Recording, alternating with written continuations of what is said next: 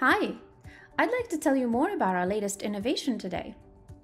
Building on our leadership in delivering an intelligent approach to hyperparameter optimization, we're really excited to share with you a new solution for managing the modeling pipeline and enabling the emerging practice of machine learning operations. So let's take a test drive of SigOpt Model Experimentation Solution. It empowered my team to reach the best model for a fraud detection problem, and I'd like to show you how we made that happen. I start my work coming to my SigOpt dashboard, where I get to see the progress made in my fraud detection project in collaboration with my team. As I look at that project, the first thing I get to see are the best results, the top 10 training runs and experiments that yielded the best results. This helps me see that apparently an XGBoost optimization with 20 nestled runs have given me the best F1 score thus far. The nice thing about this view is that as I hover on each and every one of these experiments or training runs, it shows me in the graphs below where all the metrics landed on each and every one of these. This is wonderful, but I really would like to understand the analysis behind all of this work. As I click on my analysis page, here I get to see a set of dashboard items that interactively help inform my intuition and understand the progress I made along the way. So the first thing I see here is a parallel coordinates chart to which I'm going to add my F1 score so I can get a better sense of how my experiments converged across my top 2 metrics. It's very interesting. Underneath, I get to see my metrics and parameters dashboard, where there's a lot of information. And the interesting part about it is as I hover over each point, I get to see all the related metrics for that particular experiment. But I'd like to zoom in, and one interactive way of doing so is as I filtered my runs table, I saved a view that helps me look at all the experiments that yielded an AUPRC higher than 85%. If I select that view, it updates my parameters versus metrics dashboard, and as you can see here, only results or experiments that yielded results in the 85% and higher range for the AUPRC are shown here. The cool thing here is I'd like to look at my F1 score, and this point seemed quite interesting. And in hovering over that point, I have the chance to highlight it, and it gives me a good idea of all the other metrics that transpired in this particular experiment. This is great. Another thing that I really like about this interactive dashboard is that I can add new items. For example, I can decide I'd like to look at all the deep learning models and their progress, cross checkpoints.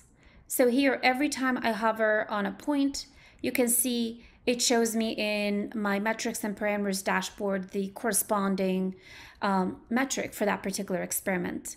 So not only interactive in terms of visualizing the data, but interactive cross dashboard items as well. This is all wonderful, but you may be wondering right now, or what do you need to do to be able to visualize all of your modeling work in this platform?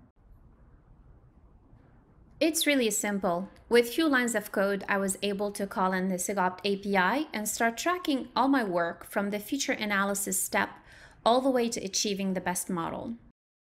In fact, at the model level, I was choosing between an XGBoost model architecture and a deep learning model architecture. And in the first XGBoost training run, what I get to track in SigOpt is the ability to see its performance across my top metrics, as well as the basic information and the metadata associated with this particular training run.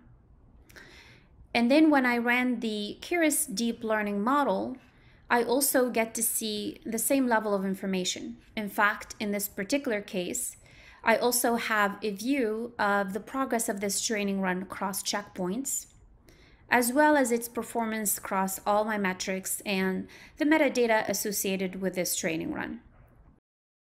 This was great, and it helped me realized that my Curious model didn't perform as well as my XGBoost model. So I decided to proceed with the XGBoost model, and the next thing I've done is I performed a simple SigOpt grid search on that model. And here as well, I get to see the results on the SigOpt dashboard.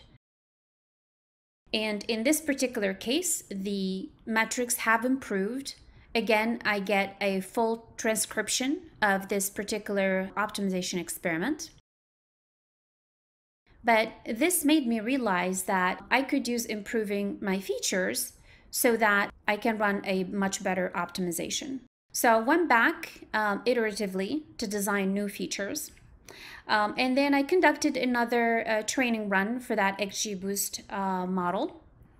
And then ultimately performed a advanced SigOpt optimization.